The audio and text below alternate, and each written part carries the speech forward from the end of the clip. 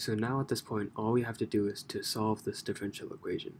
And then once we solve this differential equation, once we find what h of y should be, we can just substitute it back into this expression here to obtain xi of y. And now we're going to focus on finding solutions that come in the form of an infinite series. So you have a constant plus a constant times y plus constant times y squared and so on.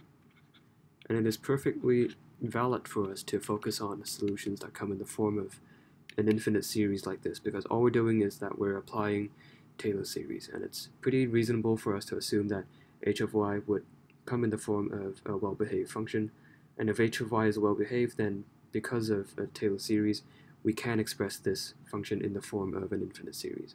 So it is perfectly valid for us to look for solutions that come in this form. And an alternative way to express this infinite series would be to write it out using this summation symbol. So this is what we're going to look for. So in order to find h of y, we're going to have to determine what these constants a sub j should be.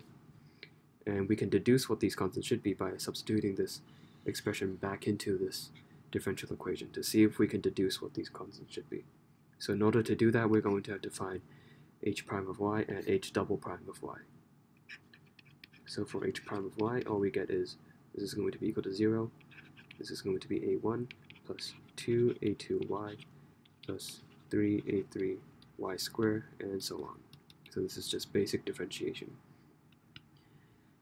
And for the sake of convenience, we can also express this using the summation symbol. And then you might be wondering why I'm retaining the j equal to 0 term, because the 0 just going to attach itself to this point over here, and the whole thing is just going to be equal to 0. So it seems kind of redundant for me to retain the j equal to 0, but later on you'll see why this is going to be useful. The reason is pretty technical because it is going to be mathematically useful later on, so just keep that in mind for now. So to find the second derivative, we just differentiate this expression again, so we get 2a2 plus 3 times 2a3y, and so on. So you can work out the later terms, and the next one should be 4 times 3 times a4 times y squared, and so on. And once again, you can express this using a summation symbol. So this is just going to be j plus 1, j plus 2, a j plus 2, y to the power of j. So you can just try substituting the numbers in, and you see that this can perfectly recreate this infinite series over here. So now all we have to do is just to substitute these terms back into this differential equation. So h double prime of y, this is going to become, so this is pretty much just copying at this point. We just dump this expression back into the differential equation. And then we have minus 2y, h prime of y, and then h prime of y is equal to this expression here. So j, aj, y, j minus 1. And then we have plus k minus 1, h of y.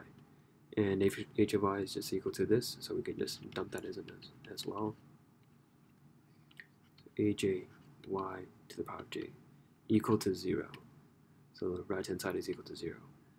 And I can just absorb this y term inside into the summation symbol. So I can just take this inside, so I can just get rid of this minus 1.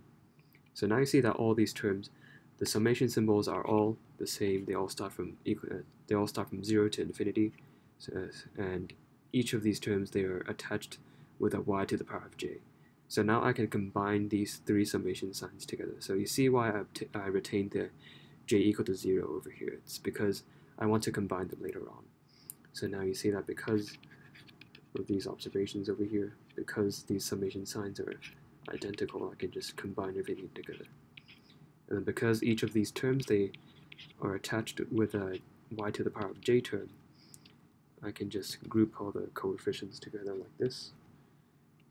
So put k minus 1 aj, and then I can put the y to the power of j on the outside.